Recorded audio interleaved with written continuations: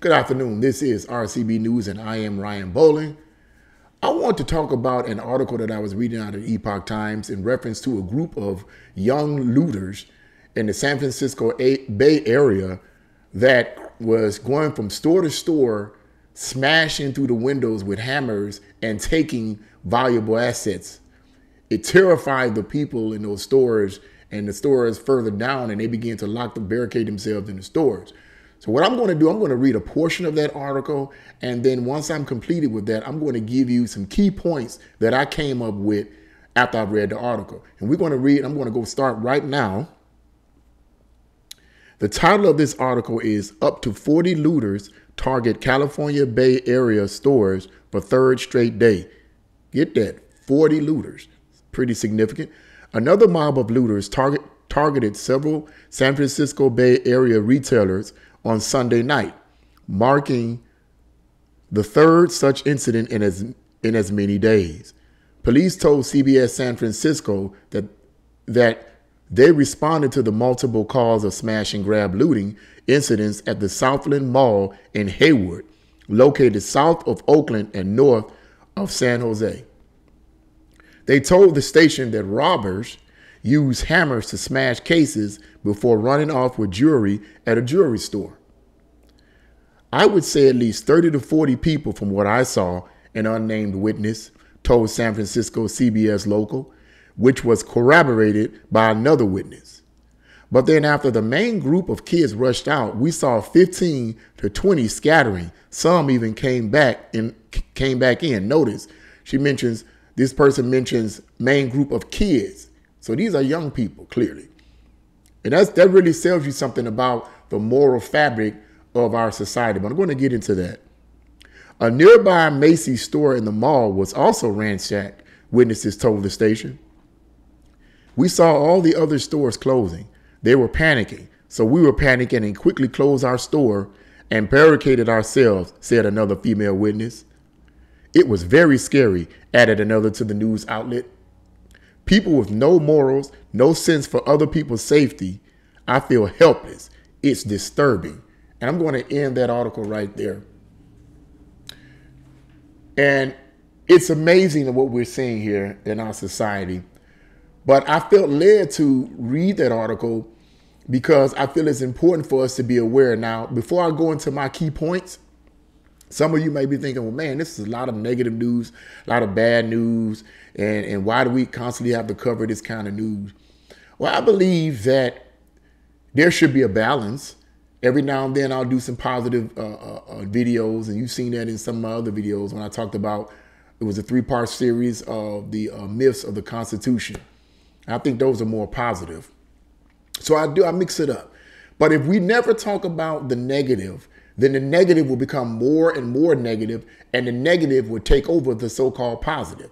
Everybody's hooping and hollering about what is positive and never talk about the negative, then what's going to happen is the negative going to take over. True, there needs to be a balance, but there are other videos that talk about that. Other videos only talk about the good. Other channels only talk about the good. But what I try to do, I try to mix it up. It is important to know who your enemy is and what they're doing, because if you don't, and you never talk about it, if there's a problem and you never talk about the problem because the problem makes you feel bad, then the problem is going to only get worse and worse and worse until it takes over. So we have to address the problem so that we can find solutions. So that's why I cover this kind of material. But I want to get right to my key points. The first and foremost thing that I want to point out is that the fear of this woman that they just said that she barricaded herself inside and she was feeling terrified and helpless. The fear of that woman is by design. Okay, the elites want fear in order to become the source of empowerment. As I said in previous videos, this, I believe, is a communist Marxist insurgency that have taken over our community. And the purpose is to cause as much moral chaos as possible so that they can become the solution makers, if you will. Now, I want to point something out that some of you may or may not have heard of.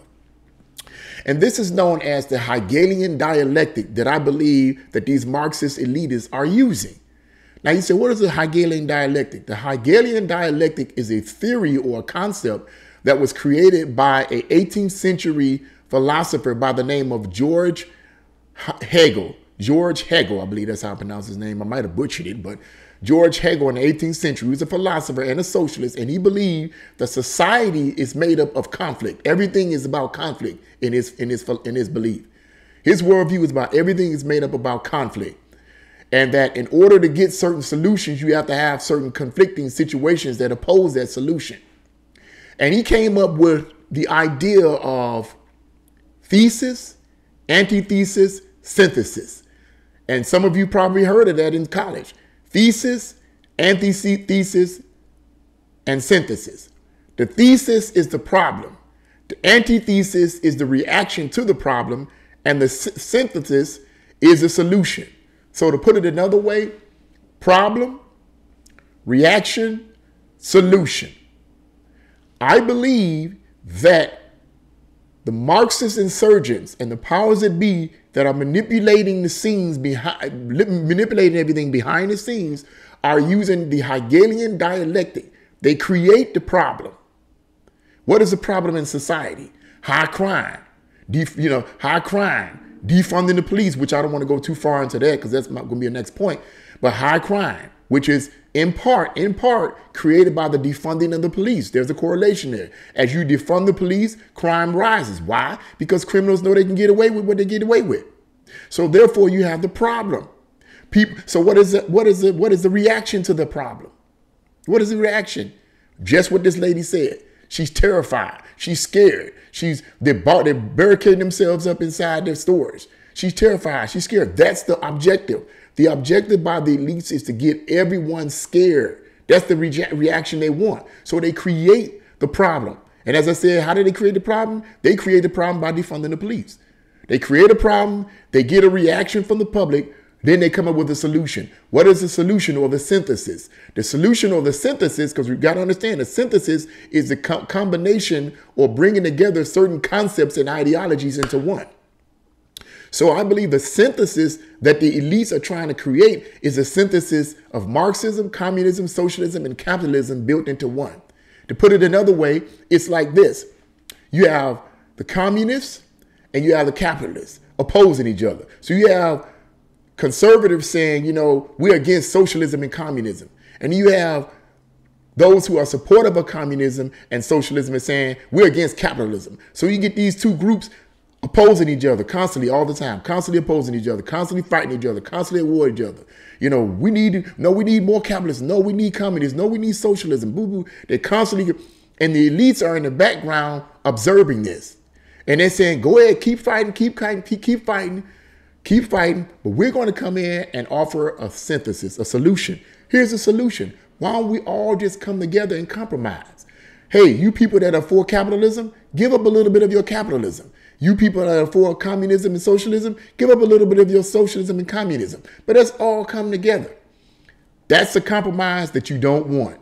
But that's the compromise that the elites in office on a local level, state level, and federal level want.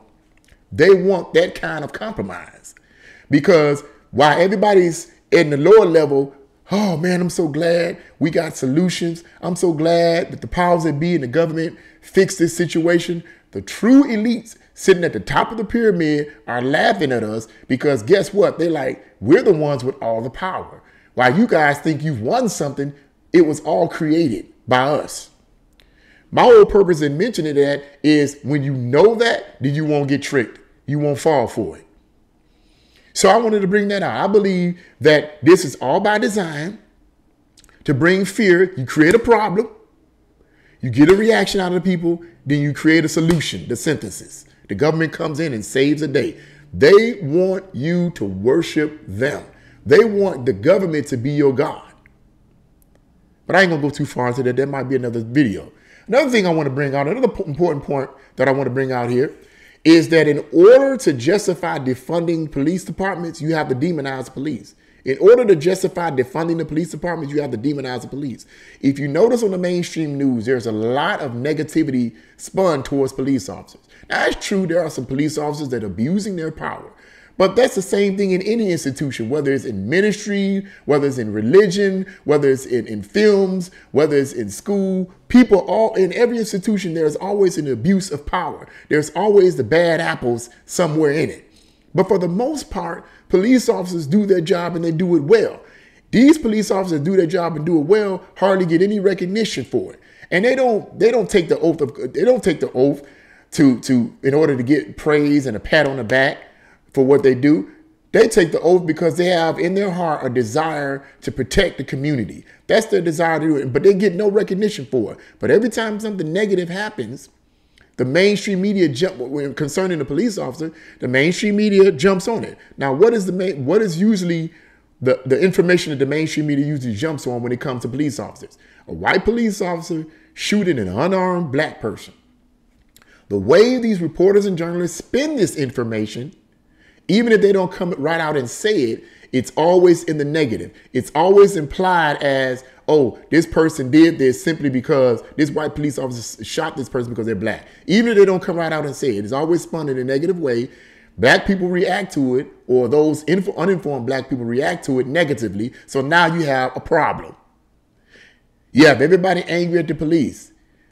Angry and frustrated at the police. Now you got everybody angry and frustrated at the police. Now you got blacks angry and frustrated at the police, and you got whites feeling the same way or feel like if they're not angry and frustrated at the police and they support the police, they're going to be called racist. So they get on the side of the blacks that's angry at the police, but it's not real because deep in their heart, they're like, it's not true, but they do it because they fear they're going to be called racist.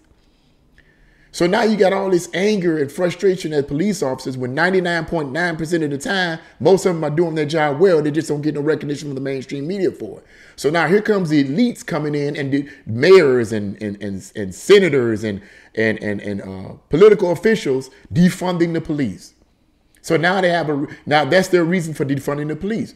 The whole idea is in order to justify defunding the police, you have to demonize the police officers.